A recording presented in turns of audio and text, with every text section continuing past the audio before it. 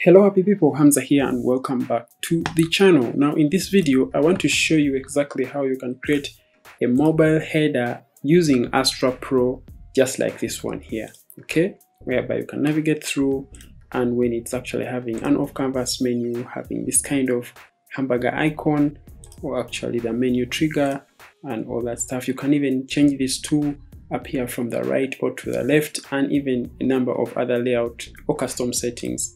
And the same it will look like on the mobile when you click just like this, and you can even use a totally different color over here or even add a logo and all that stuff. So let's dive straight in and get started. So the number one thing you have to have is to have Astra Pro. Astra Pro is actually a plugin or an add-on to Astra theme, and that is actually the one that brings in the extension whereby you can actually create custom in your Astra Pro website. Now this is the add-on, which is Astra Pro, that you actually need to create mobile headers, and once you are done you simply come over here to the appearance, then you'll have this option for Astra options, and then you'll have this available Astra Pro modules, and right here they'll all be listed. Now here what you have to look up for is the mobile header.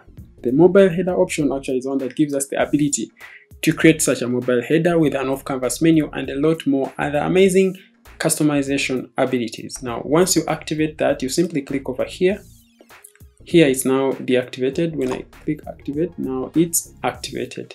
Now that means I can make my customizations. After that you simply head straight to the customizer and appearance, and once you are in here, I want to first mention two things. First of all, you should have created your main header using Astra and Astra Pro, that is if you needed to have like sticky options, and next you should have created your menus, just something like this with a main menu or the primary menu, and then you have like a few of the sub items just like that, and then later you start creating your mobile header. Now what you have to do is simply come over here to the headers option under the customizer and come to the primary option, and then first of all select the layout for your mobile header. In this case we want our logo to appear on the left hand side, and we want our hamburger icon or the sub menu items to be in line with the hamburger icon, which should be on the extreme right hand side. You can actually choose a different layout, but that goes back to what you want. And what I mean by this is that your logo will be appearing this side, which is representing this, and your sub menu item or your hamburger item icon will be appearing right on the extreme right hand side. Now if you select this one, which is stacked, then it will automatically bring the logo on top and the hamburger icon right down here below, just like this. But that's not what we want. We want it to be looking just like that. Now once you have set up the layout of your mobile header, then you're going to simply come back here and come to the primary menu option. Now right down here we're going to scroll simply down to the mobile menu, and here we shall choose a breakpoint. At one point should our mobile menu or mobile header show up. Okay, now you can set a couple of different pixels or sizing based on what you want, but I prefer to leave it at default, which is made by Astra, because at default of course it's using the standard sizes of tablet devices and mobile devices. And right here the menu label is actually showing what is appearing here in the menu label, and I can change that to something else, maybe drop down, maybe something like that, or menu, something like that. And here we can choose the menu style. We can either say it's going to be a drop down. By drop down, that means when someone clicks over here, it will drop down over the mobile menu. It will simply drop down just like that. Now if we change that to a flyout, look at this. When I click over here, boom, the flyout comes up. This is the off canvas menu that you can even choose to switch to maybe the right hand side, and it appears from this other side. When I click over here, boom, it shows up. And then you can even choose the toggle button style, which is actually this one here, whether it's a fill, an outline, or any other, like maybe a minimal styling. And I prefer to use the outline, and you can even choose to have a totally different color as opposed to that one, something like that maybe.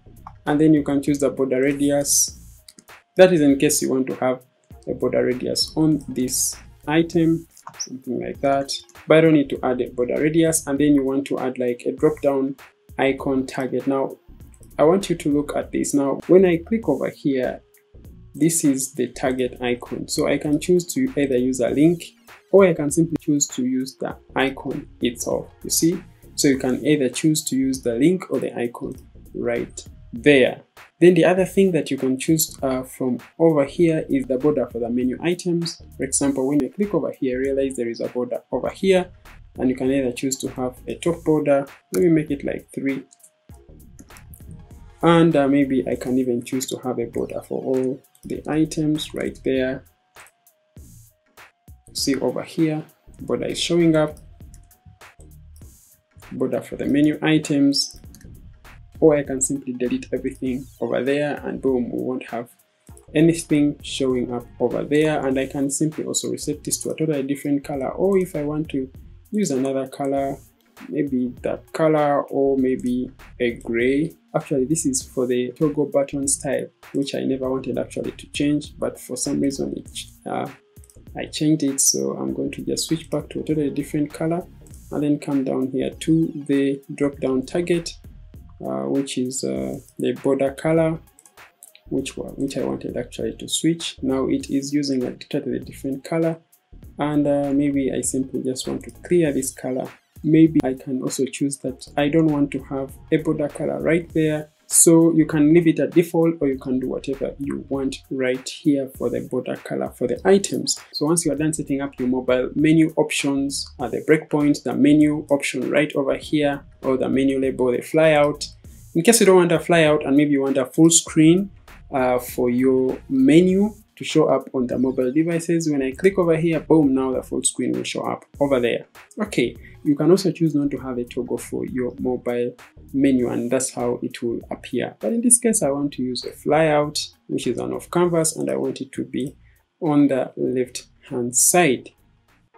So now when I come back over here, boom, it will show up on this other side.